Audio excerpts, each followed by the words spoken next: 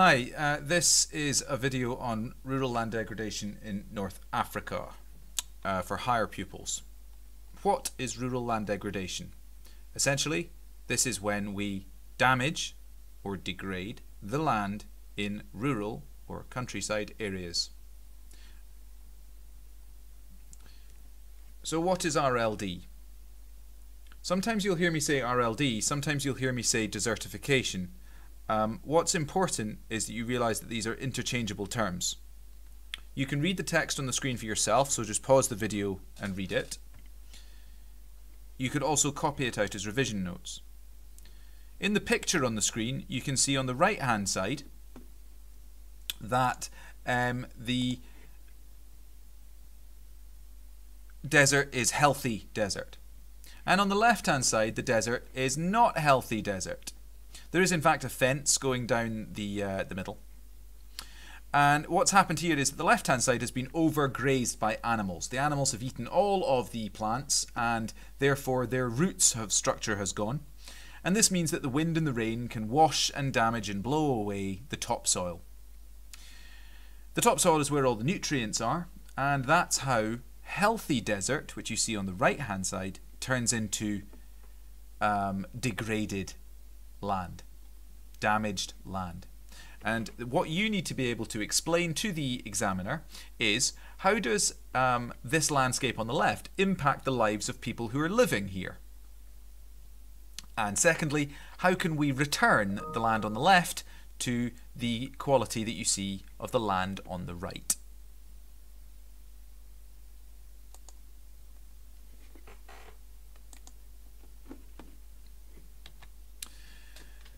In these pictures, you can see that here, for example, there is a dust cloud which is blowing off the coast of Africa. This is the coastline of Africa, highlighted here in yellow. This is the coastline of Spain, South Spain and North Africa. And as you can see, there is a large cloud of dust getting blown off the top of Africa. This is topsoil, nutritious topsoil. Once it's gone, it never comes back. And that means that where that topsoil is blown away, no food can be grown. In the top right, you can see topsoil that's blown and buried a car in the famous 1930s Dust Bowl in North America. Down in the bottom right, you can see dust clouds being blown off East Africa this time, expanding the size of the deserts here, reducing the amount of farmable land. And in the bottom left, here is a sandstorm blowing in across from the Gobi Desert in China, just showing that this is a global problem, not just an African problem. The over-farming is tiring the land out and causing the topsoil to blow away. Once it's gone, it won't come back, and you cannot farm the land anymore. Okay. This image will loop continuously and it shows the topsoil being blown off of the Sahara Desert and circulating the globe. And it's a truly terrifying problem.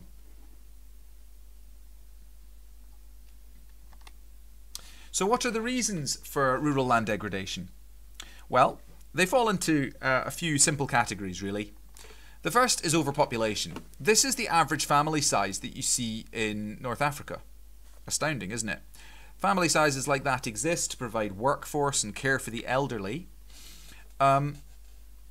Clearly, babies need fed, and to produce enough calories to raise children, you need to farm the land intensively. The more children you have, the more intensive farming you need to do in order to produce the calories to wean all of the babies.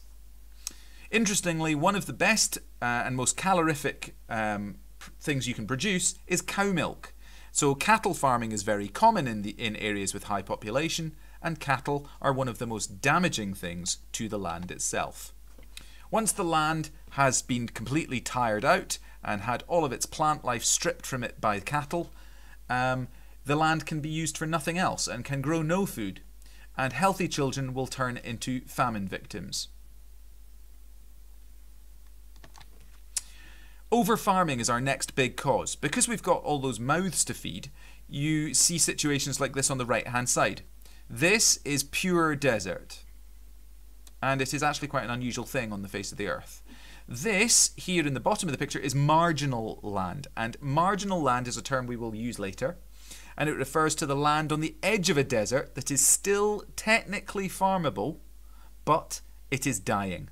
And you can see the quality of this soil is not good. And the farmer who is farming it is getting every last inch of nutrition out of the soil. And in another season or another 2 seasons, that soil will just be dead. And it cannot grow anything more. And it too will be desert. So over-farming tires the soil out. Over-grazing is a really serious problem. I talked about cows a moment ago. Over-grazing will turn a lush green desert environment, like you see in this picture, to one that looks like this. They strip away all of the grass and foliage, which protects the land, and that means that wind and rain can just wash away the topsoil very, very easily. Cattle are really, really destructive. So where is desertification? You will refer to a case study. You must have a case study in your answer. And the first case study to know about is the Sahel region. The Sahel region is a band of marginal land that we find between the Sahara Desert, here, the largest of the world's deserts, and the farmable strip of land to its south. Within the Sahel region lies the country of Burkina Faso and its capital city, Ouagadougou. So, how does the whole process work? Here are your 5 main factors. Pause the video to note these down.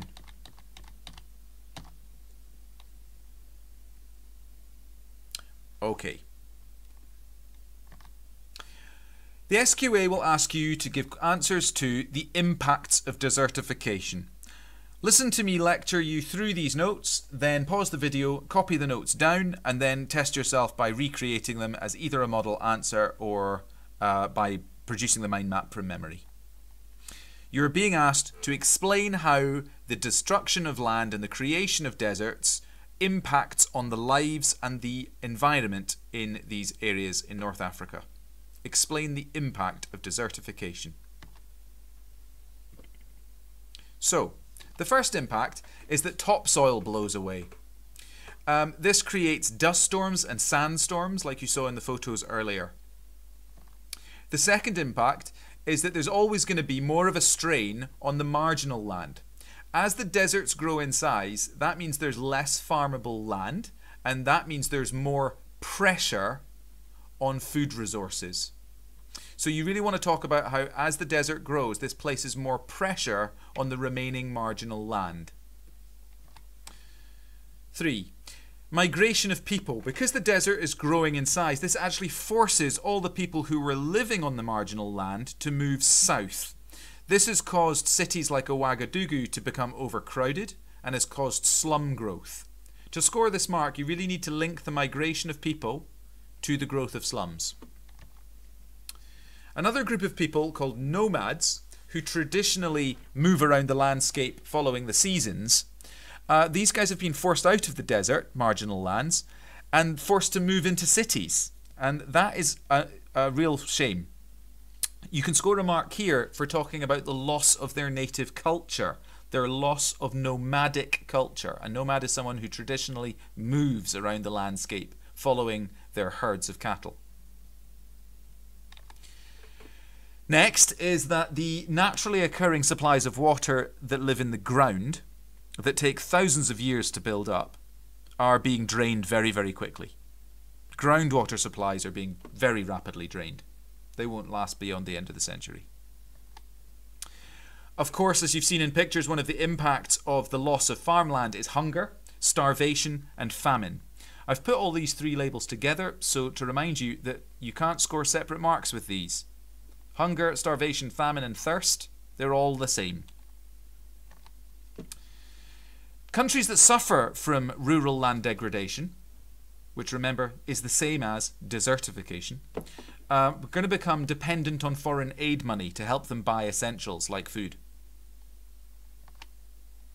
Roads and houses and essential infrastructure like train tracks get buried in sandstorms. and that actually really makes it difficult for people to move around the country. There's a high likelihood of conflict. If you look at a map of the world now, you will see that there is a North and a South Sudan. This split was because of a brutal civil war, which arguably was fought over a shortage of resources in the area, which can directly be linked to the desertification of the land. Finally, the Sahara Desert itself grows in size. Now there's 10 marks on the screen. You may find more in your classroom notes. What you want to do now is pause the video, copy this mind map down, and then see if you can memorize it. Okay, solutions to desertification. This is the second of two questions you can be asked. The first question was the impacts of desertification. Now we're looking at the solutions to it. How do we solve it? Now your notes will have many solutions. I'm going to focus on 3 in this video. The first is called stone walls. You may see these variously called magic stones or even diguettes, which is the French word for it, but we'll call them stone walls. They're a very simple idea to explain. Here is a slope, and the water flows over the slope. You have to imagine that some stones are piled up at the bottom of the slope. The water now runs off just as before, and it passes through the stones, but the soil that the water was carrying with it is trapped behind the stones, and over time it forms a brand new level field. That's really important because the rain that falls now will hit a horizontal surface and will therefore infiltrate and sink into the ground and be trapped in the soil. You can see this explained below. Notice also, though, that I have included notes on why this is an effective technique. You will score marks for being able to not only explain how the technique is done, but explain why it is effective. This is one of the most effective ways of stopping soil getting washed away. And that's because it's simple and cheap.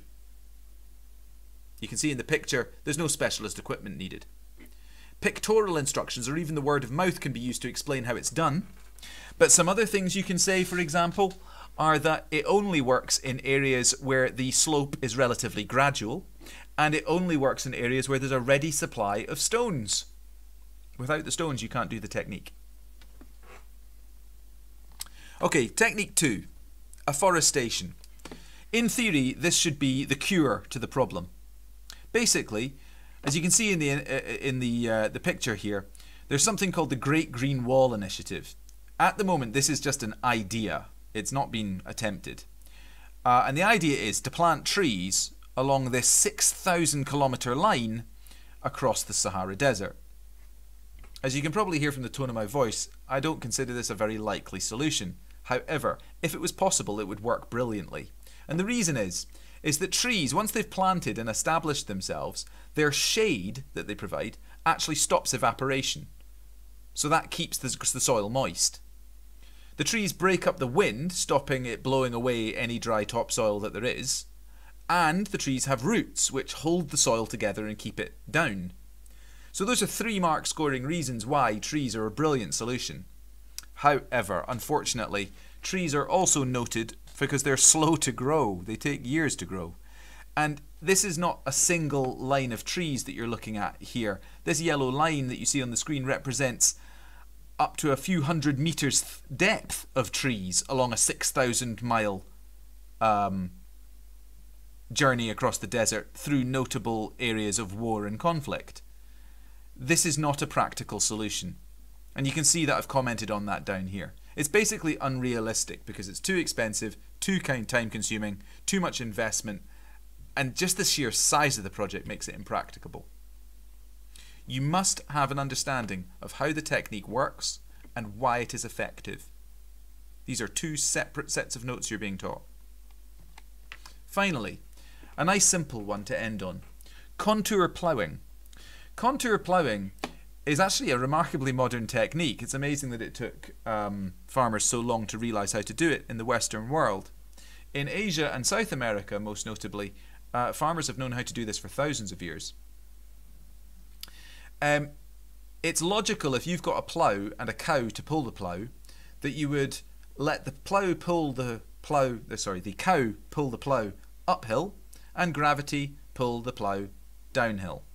However, what this actually creates is ready-made chutes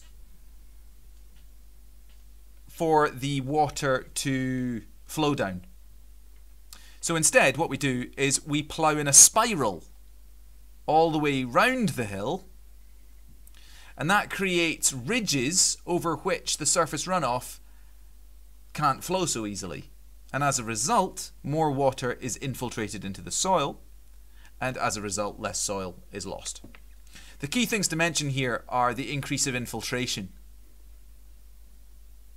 But however, it's notable that contour ploughing, though it's simple to do, it's very simple to explain, it only works where there's a gradient. It only works where you've got hills.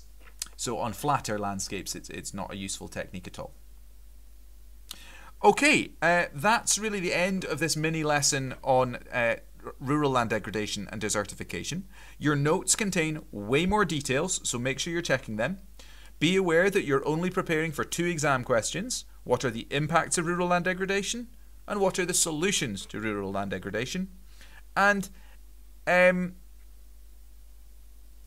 think that's really all I need to say there.